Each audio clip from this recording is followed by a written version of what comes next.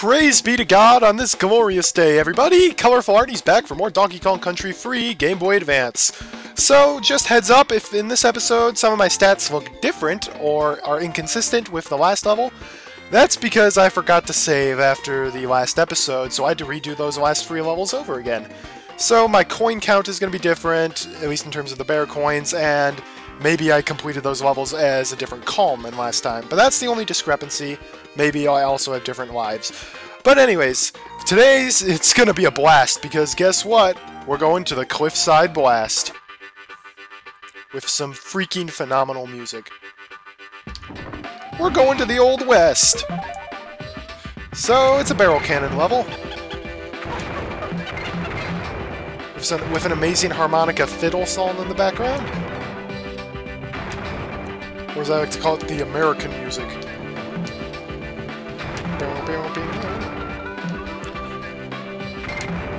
I feel like this is the one song which pretty much everybody, even fans of the Super NES version, agree, yeah, this is better in the GBA version. And we're gonna get to hear it plenty in the game.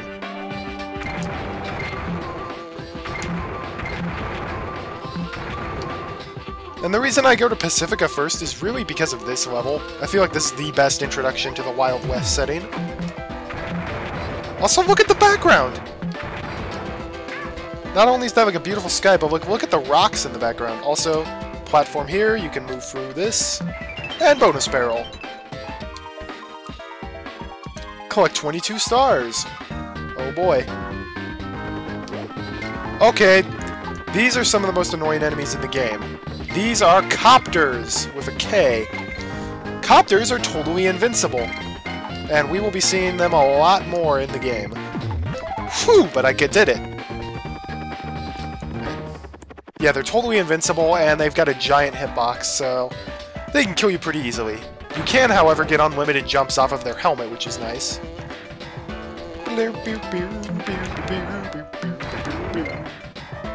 I feel like more games need to have songs with harmonicas in them.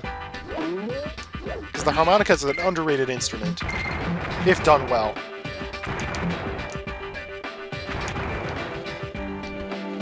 Hey, check that out, it's a coin.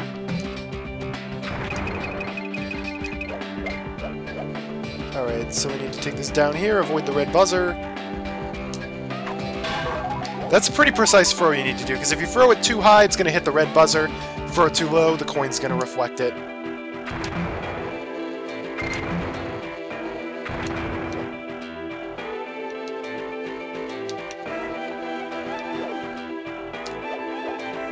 I need Kitty Kong.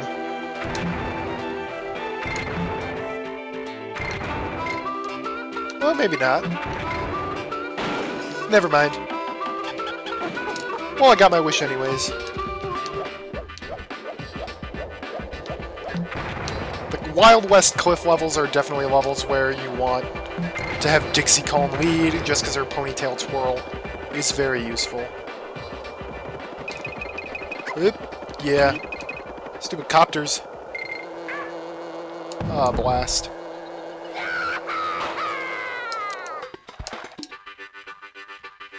Still, I really never get tired of hearing this music, so I hope you guys feel the same way.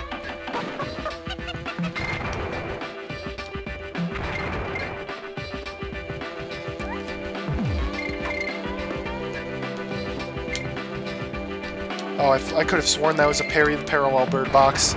Like, I don't remember getting him on this level. Oop. Yeah, if you encounter a copter, just get on the rope the opposite way the copter's facing. Blast.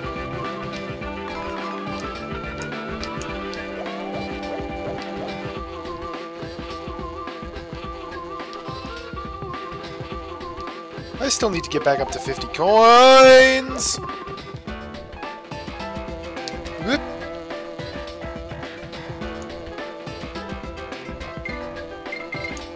Also, need to be on the lookout for that other bonus barrel. Because this is the part of the game where I don't exactly remember where all of the stuff is on each level. Particularly in this world.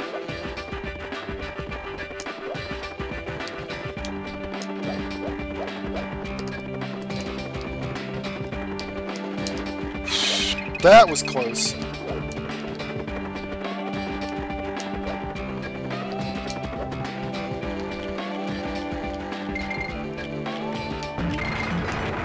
Cool, that's where the G is.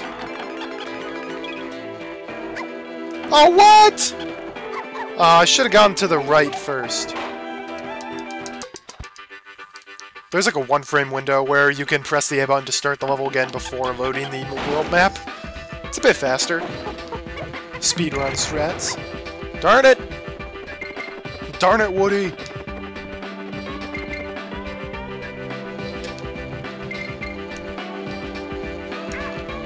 Blast.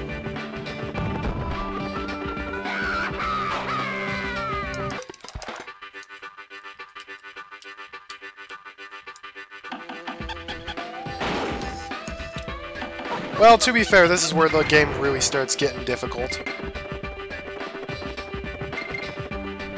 Although, to be honest, this is a pretty easy level for this world. The next level is going to be much harder. Much harder.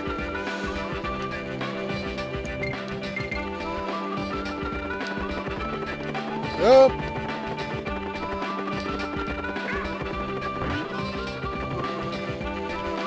Okay. No! Why didn't it let me jump?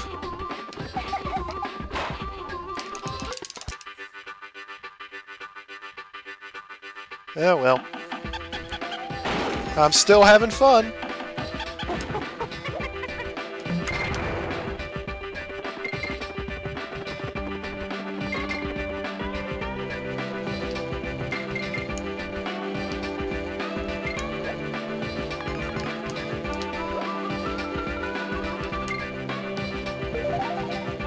Cool.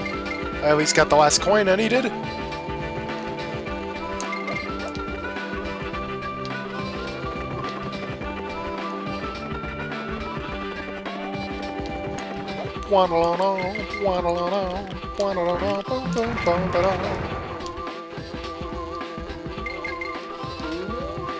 Okay, that's definitely got to be where the bonus barrel is. I forgot, the bonus barrels in these levels tend to not be too well hidden. Tend to. This one's not too bad once you realize you can jump on the copter's heads.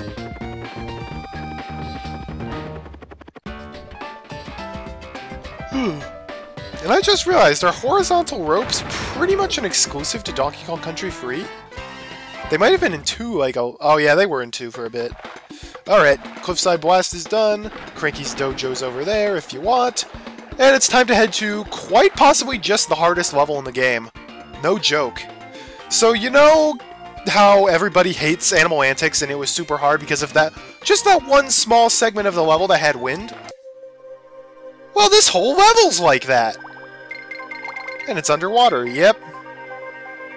Only instead of brambles, you've got these green urchins. Okay, I guess it is important to note that unlike Animal Antics, where the wind just alternates going back and forth, this, it's like preset triggers, where it's like, oh, if you step in this area, the wind will change to this direction. So if you've memorized the level super well, it's actually, like, not terrible, but it's still, like, hard. Yeah, so, like, you can see that depending on where I am, the wind is just changing like crazy. I don't think that's where the bonus barrel is. I think the bonus barrel's down here. I want to say herpaderp, herpaderp. Yep, that's what I thought. This might not be the hardest level in the game. There are some Lost World levels that are insane. But this is definitely the hardest, like, real level in the game. Level that you have to do to complete it. And again, this one was not in the Super NES version at all.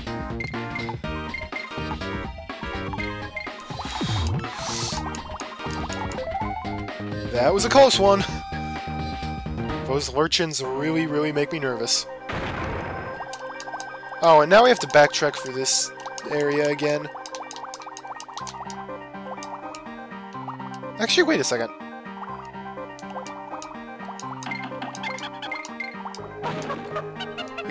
Is it actually, like, the wind only affects, like, the wind moves whatever direction you're facing away from?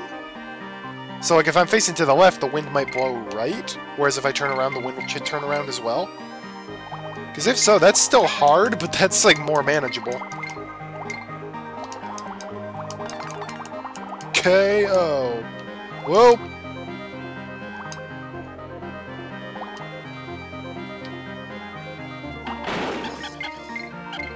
I am getting really lucky on this level. This level's much harder than it looks. Oh, you actually do have to go for that.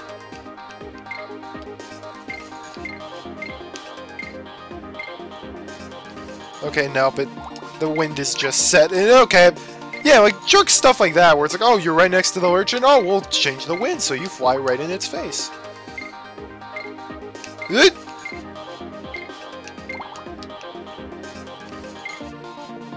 And remember, wind is my least favorite platforming mechanic ever.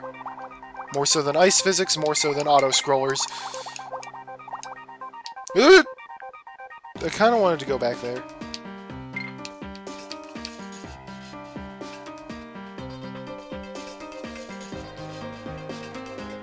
And it's just not going to even let me go back there. I'm pretty sure the bonus barrel was up the other way, so... I also think this is one of those levels where you need both cones at the end if you want to get the coin.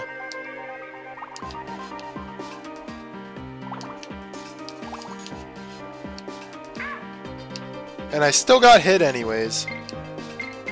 Lovely.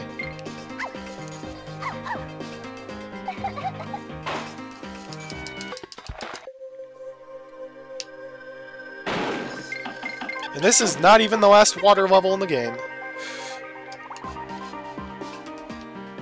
Also, is it my imagination, or does Dixie swim, like, smaller leaps than Kitty does? Because I feel like when Dixie swims upwards, she only goes like a tiny bit up, whereas Kitty makes like a huge leap upwards. Which makes Kitty Kong much more annoying to swim with, because it's hard for him to get the precise movements down.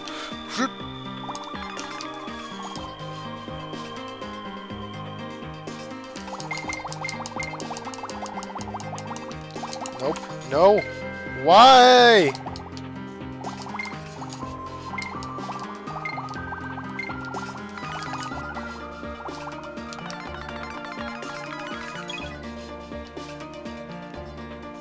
Oh, never mind. Here's another way. Find the coin! At least the bonus barrels don't have wind. Or I guess since it's underwater, currents. But dang.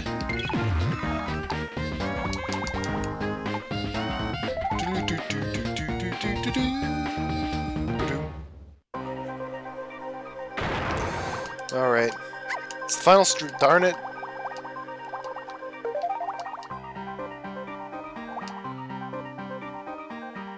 Oh, I remember this part.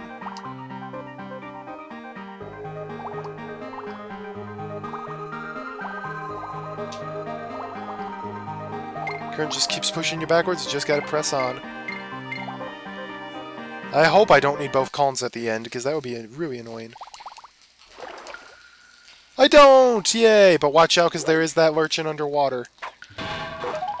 Woot! That level's just ridiculous in terms of its difficulty. But it's done, at last. Alright, time for the next level. Surf's Up. And this is a kind of an interesting last level for Pacifica, because this is quite possibly the easiest level in the world. It's another one of the toboggan levels.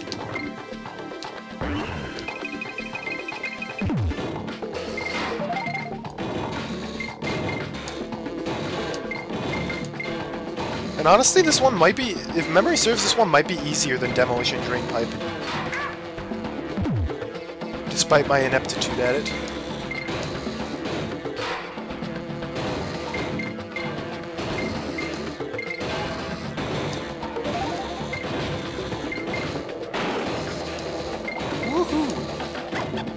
Aw, darn it. I'm pretty sure I've already missed a bonus barrel. I think there was an invisible one down in one of the pits. But oh well.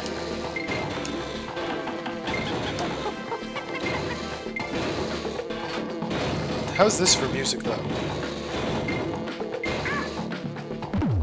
Cursed toboggan. It's just a lot of buzzers. And I already made it to the end without getting anything.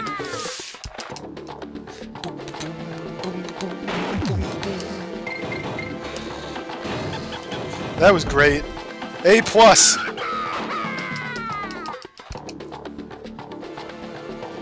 So tell me guys, is it refreshing to watch a guy who's like pretty good at Donkey Kong Country, but not like amazing at it, play through the games?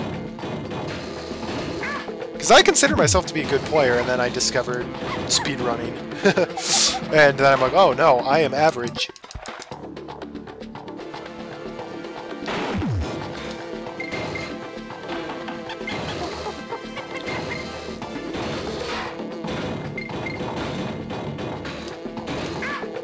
Oh, come on!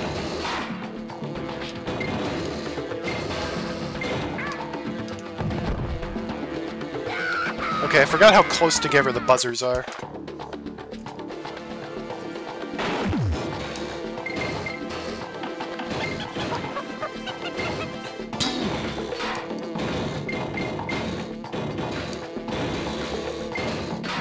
There we go.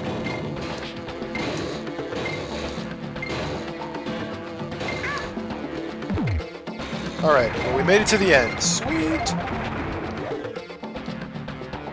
We all know what the steel keg means. It means avoid these— No! Darn it. Yeah, I'm pretty sure. Okay, if we have to carry the steel keg all this way, that's kind of ridiculous.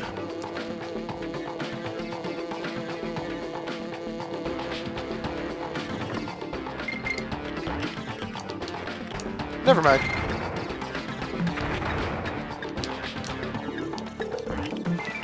Alright, cool. If you can get the good jump off of that beetle, and by that I mean hold A while you hit the beetle, then you're good.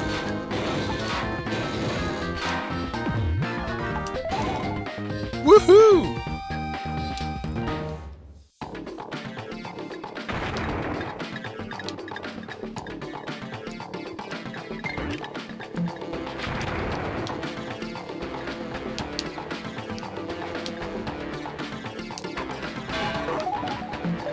That's just ridiculously easy.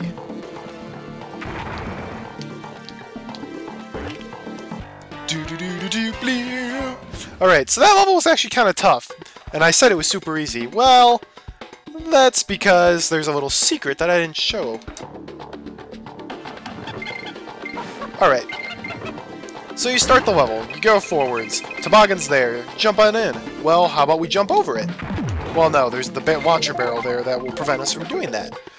But there's a way around it. Like many things in life. If we do the team for— okay. You can actually bypass the entire toboggan segment if you team throw just right.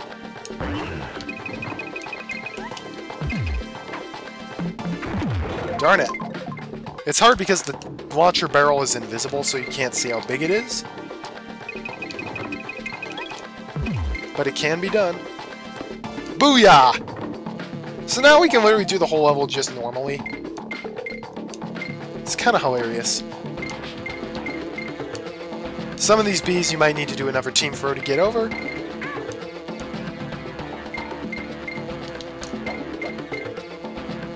But yeah! It's kind of hilarious that you can do this. And yeah, that's where the bonus barrel is. Unfortunately, if you enter a bonus barrel or hit the halfway point and die, it will spawn you in a toboggan.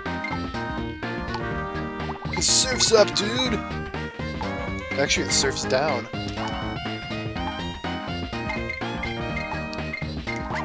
No! I didn't think there would be another fish. Ding dong, ding dong.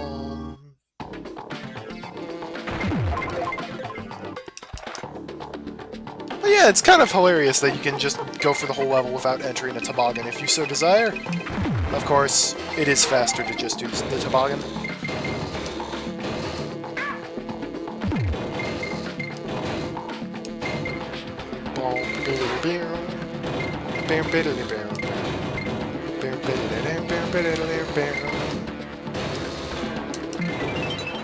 Yeah. It's a deceptively difficult bonus barrel to reach.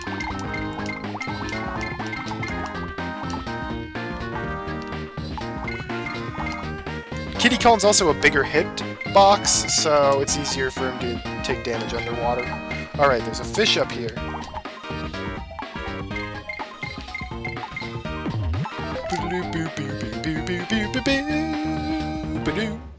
Alright, enough of this dump. That was the last bonus barrel we needed. So before we do the boss, there's a hidden cave, whirlpool wreck.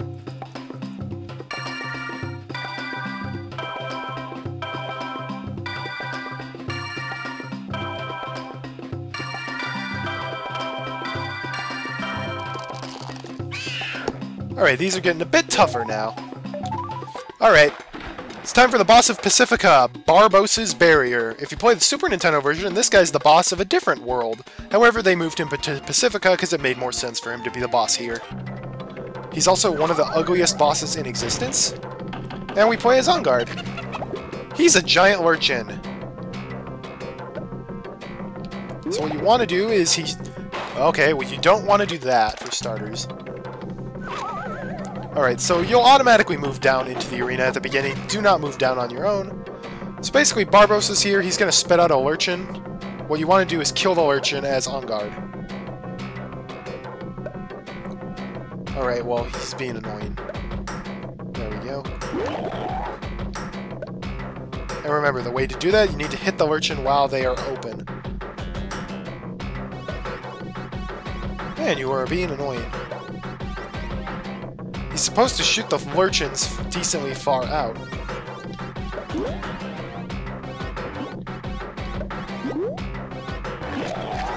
Alright, cool. We got rid of him.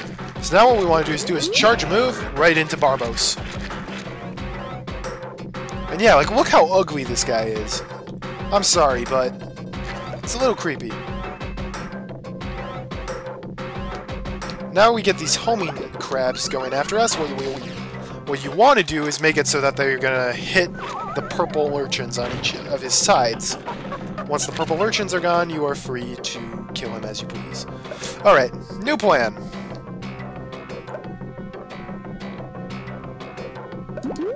Hit the urchins on his top. Like that. Although, admittedly, Barbos is a pretty tough boss. He shoots a lot of stuff at you, he has a decent amount of HP, and he can take, like, On Guard's super charge moves like they're nothing. There we go. He'll always move one of his purple or his pink lurchins so that it's on the side you're on, so you can't hit him early.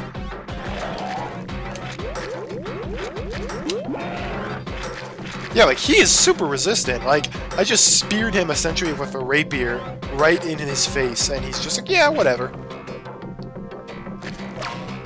Oh, that's right. Getting flashbacks to King Zane's Stain here.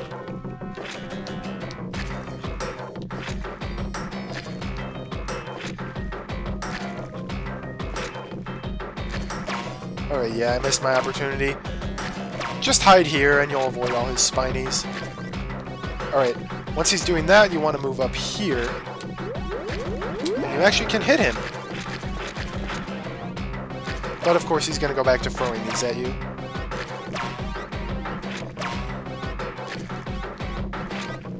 And rinse and repeat. I think this guy would have benefited from having the Eric music. And, oh, we killed him. And he's crying now. Oh no. Well, we didn't actually kill him, I guess. Well done, Dixie! On Guard came in handy for tackling that strange sea creature. On to the next world! Will this game ever end? I guess... Okay, judging by Cranky's message at the end, I'm guessing the game designers intended you to do Pacifica last? I did it first. Oh well. That's fine. That's where we're going to end the episode off for today. Thank you very much for watching. I'm Colorful Arty. I hope you tune in for the next episode. We will be heading towards K3, the snow mountain. Have a great day, and God bless.